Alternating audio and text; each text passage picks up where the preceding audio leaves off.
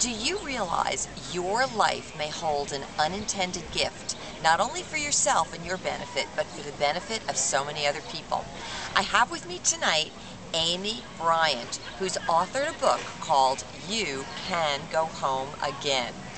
Amy, how did your book start out? Well, Maura, it did not start as a book. It started with a group that I was in. I was in a group of women, and we used to get together, and our whole goal was to talk about the positive things going on in our lives, and we would tell stories to uplift each other.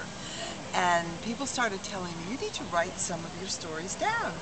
So I began writing them, and I wrote them in a Word document called Dancing Words, because they were like words just dancing in my head. Oh. And I would send them to different friends, the ones that I thought were relevant to their lives, and then people were saying, well, you ought to write a book, which was the farthest thing from my mind.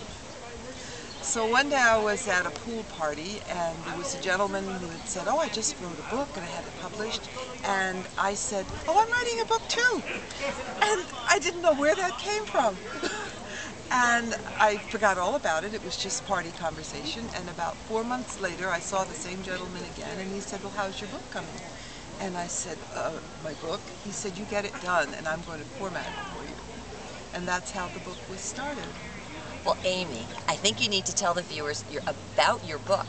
Your book, You Can Go Home Again, is really an anthology of stories about your life. And your life is very unique. Please tell the viewers how so. Well, the book is in 3 sections: home to Africa, home to the Caribbean, and home to your childhood. And when people read it, you see, the book is not an autobiography per se. It's more, the second title is Reflections of a Nubian Daughter, and actually it is my reflections about my observations of my life.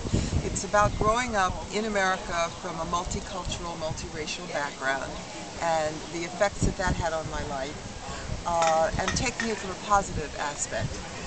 A number of people who have read it have said, my goodness, you know, you went through a lot of things in your life, but you brought it full circle into something positive and uplifting, which is really the goal.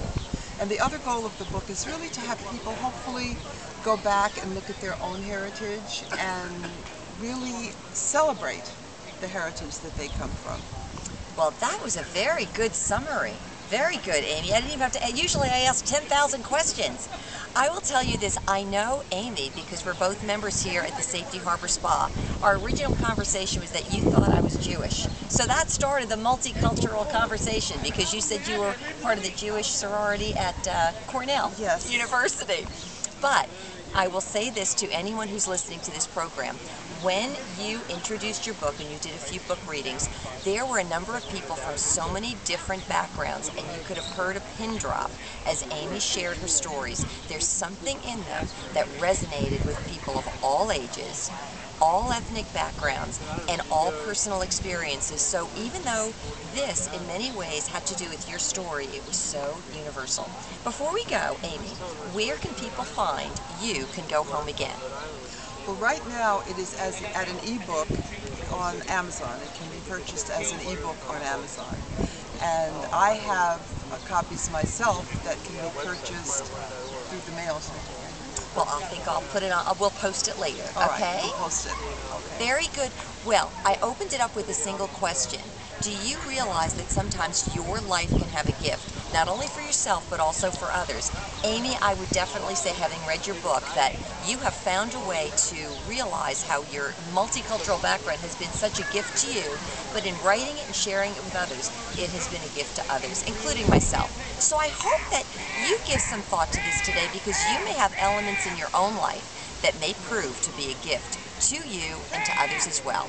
This is Maura with Maura4u and author Amy Bryant. Bye-bye now.